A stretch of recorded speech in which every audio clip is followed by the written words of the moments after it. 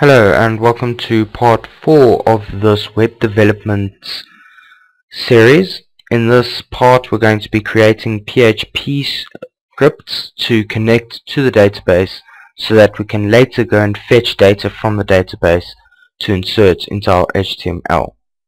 Okay, so let's go create a new PHP script. So create new PHP file and we're just going to be calling it config.php. Okay, so all PHP code goes inside angle bracket question mark PHP, and so your PHP code will go inside here and then it will end with question mark angle bracket, and all your PHP code goes inside here. Okay, so this config.php will contain the settings to log into the database. So it's just a bunch of variables. So variables in PHP use $signs. So we'll go $username equals and then our username for our user. So we stored it in a text file earlier. So it's phone underscore make underscore user, and we'll just store it there. Okay, inside double quotes because it's a string. Then another variable password equals, and let's just go and copy and paste this password here into our config.php. Then host, and this is going to be localhost because it's stored on the same server, basically computer.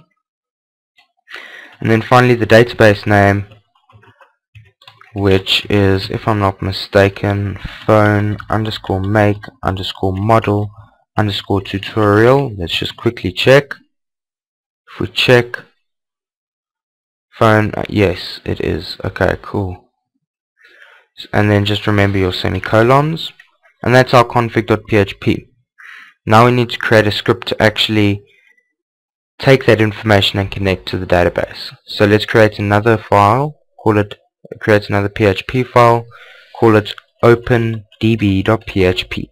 So it's going to open a connection to the database. So remember your angle bracket question mark PHP and your closing question mark and angle brackets. And then inside here we've created a config.php and we need to use it now. So we'll use require. So require space quotes at config.php, and that's just the path to the file we want to use. Okay, so now that file is here. It's part of this file. So now we can use all the variables that we defined in there in here. So we need to open a connection to the database, and this connection will be stored to a variable. We'll assign it to a variable so that we can use it later to query the database. So let's go $con, we'll just call it con, equals MySQL. Remember the E, MySQL is the new MySQL. So not MySQL, MySQL with an I at the end, underscore connect, and then open brackets. We'll have our host in, our host variable that we define in config.php. We'll also have our username variable, which we also defined there, and also lastly our password variable, just like that. And then go outside the brackets and then go or die, open brackets, quotes, could not connect. And what that or die means is that if it can't connect to the database, it will print that so that we know it can't connect. Now let's go MySQL underscore select db, okay, underscore db. And what this will do is we basically need to select the database. So we've established a connection to the server that has our database that we want to use on it.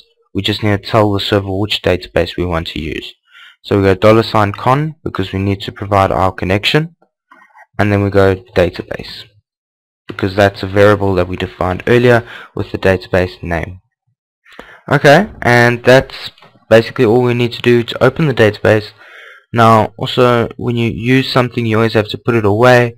So in this case we always have to close our connection. So create a new PHP file and call it closedb.php, like so. Remember your brackets, and inside it's very simple. It's one line of code. It's simply MySQL Lee. Always remember Lee. Close, and then the connection we want to close. So con, like so. And that's it. That's all we need to connect to the database. To make sure that it works, we can open the opendb.php inside our web browser. So let's try that quickly. Okay, so when we open the PHP file, you should see nothing. That's good, because it means it made the connection was successful, and it's now connected to the database, ready for us to query it. So that's all for this part. In the next part, we'll populate the database. We'll create the tables and populate it with information. And so I'll see you in the next part.